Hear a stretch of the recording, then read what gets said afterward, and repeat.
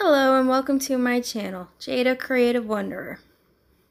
In this video you will see that I am painting a nature goddess-like figure. It was inspired by a photo that I found on a photo stock app called Pixels. So I really like using stock photos because I don't have to worry about copyright issues or anything like that, and plus it kind of helps photographers who are trying to make a living, so they get a small portion for every person that downloads their image. So I would recommend doing that and helping the photographers out there, and it doesn't cost you anything. So yeah, it's a good method for finding good photos for inspiration. So in this piece, I wanted to try and paint a woman of darker skin tone because I never have before, but I guess I thought it would be easier than it was, and I didn't get her skin as dark as I wanted. So I think at another point I'm going to practice dark skin tones in my sketchbook. But I just was way too ambitious with this piece, and I just was like, I don't need practice. I'm just going right in and doing it. And I think it turned out well, but I think it could have been better if I had just did a few studies on skin tone and maybe plan out what flowers I wanted to do, which I kind of planned the flowers as you can see in the sketch, but most of these flowers they ended up changing a little bit later on, so like maybe the colors aren't quite the same or something's a little different from what I had initially had in my head. And in the background, I just had a bunch of different jungle-like leaves of different shapes and different shades of green. So I used Derwent Inktense. Okay, so in this video, I'm not going to tell you how I did this piece. I'm not even sure how I would go about that. I've never done a tutorial. So, but I might try to do a tutorial in the future, but I don't think I could with something like this because I just don't know how to articulate what I did and why I did things. So, it's very hard to explain what methods I used in a painting, if that makes sense. So, for this video, I want to talk about art style and my journey to try and find an art style. If you're not interested in this topic, feel free to mute the video and just watch the speed painting if you wish. Alright, anyways, on to the topic. So, I've been drawing since I was about 5 years old, and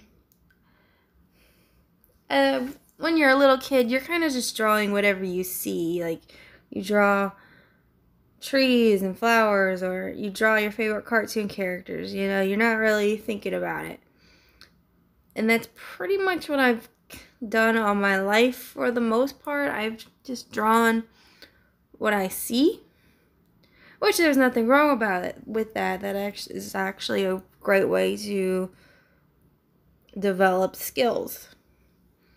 And then when I was about 12 years old, I saw this book in a bookstore, and it was The Art of Josephine Wall, and I just fell in love with her art.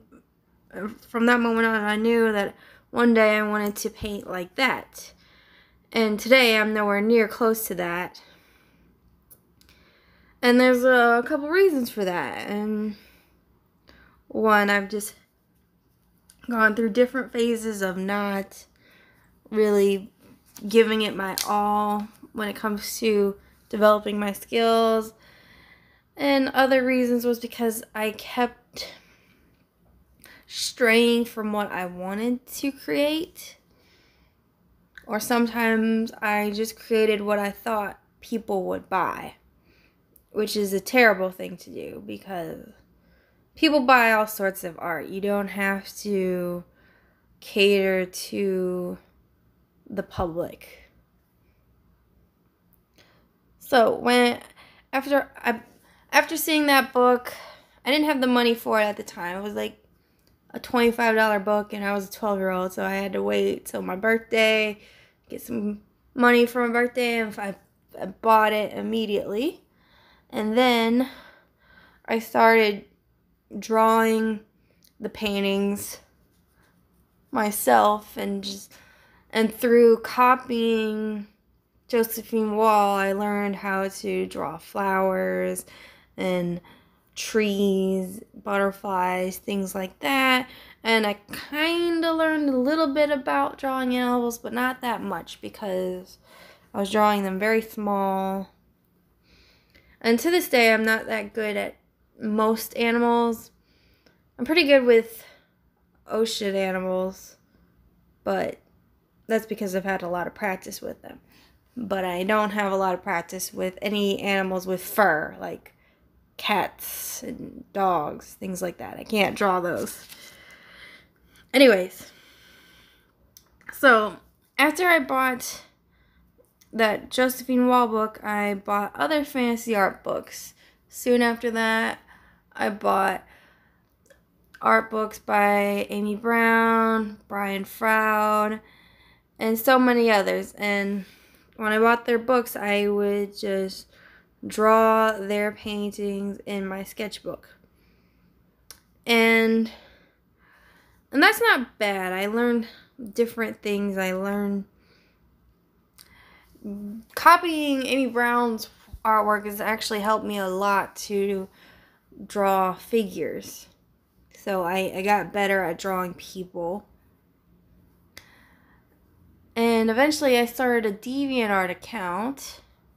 And I was seeing so many different artists throughout the world with different styles. And I kind of strayed to different styles. I started drawing sexy fairy tale figures and other things that, now thinking about it, that's not what I wanted to create in the long run. I mean, it's what I wanted to create at the time because I was into it. But now I want to get back to doing fantasy stuff with bright colors and great detail. I want to be an artist like Josephine Wall. I don't want my paintings to be exactly like hers, and they never will, even if I tried.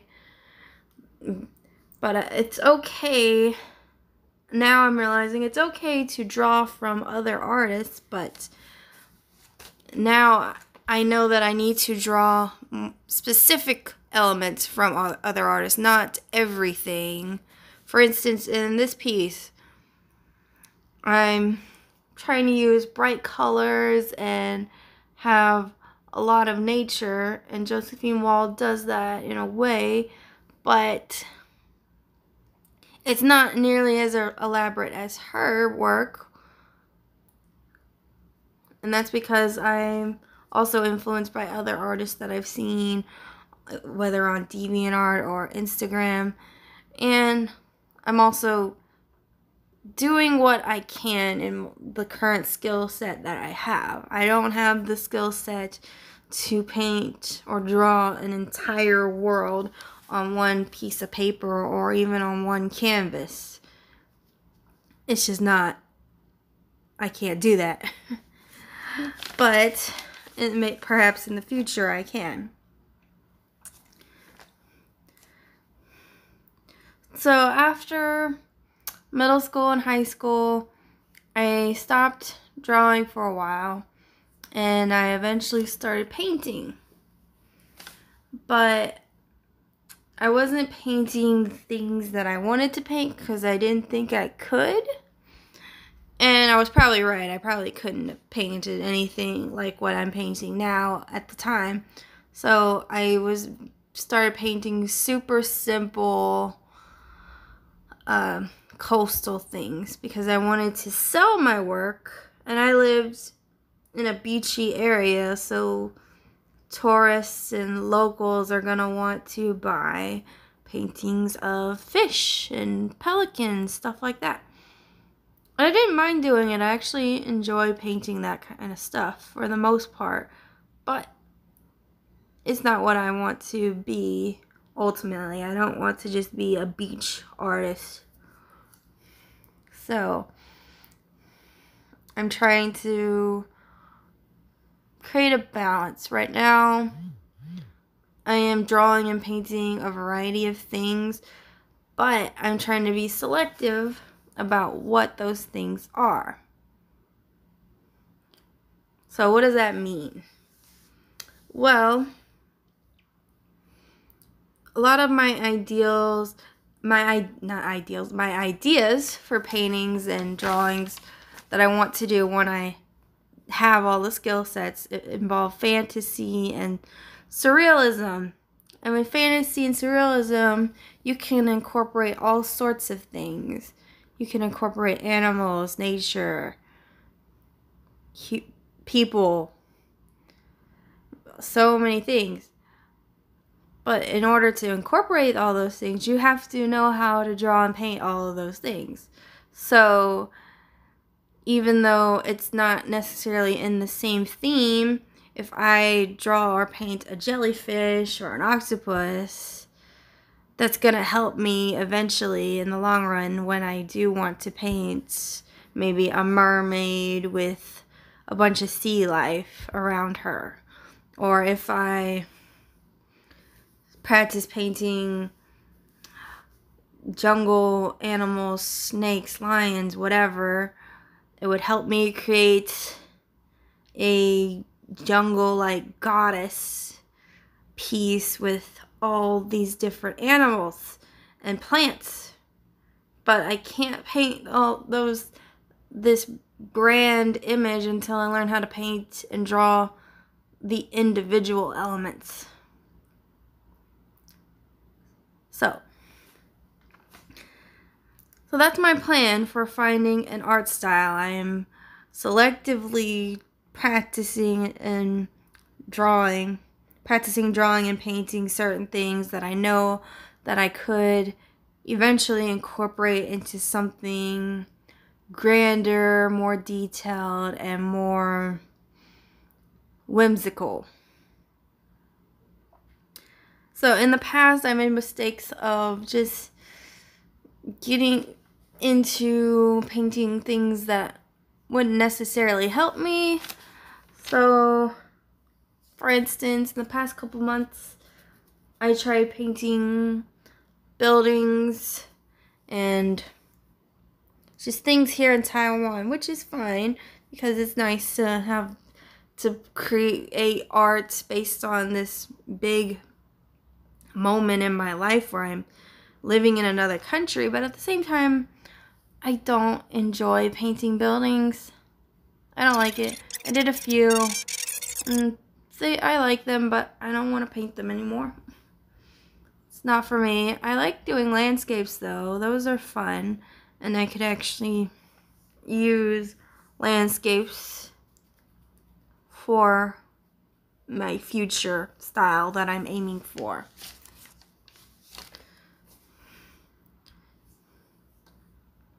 So, does that mean that if tomorrow I want to draw or paint a building, I can't? No, of course it doesn't. If I want to draw a building tomorrow, I can, but I just don't want to make that my main focus, if that makes sense.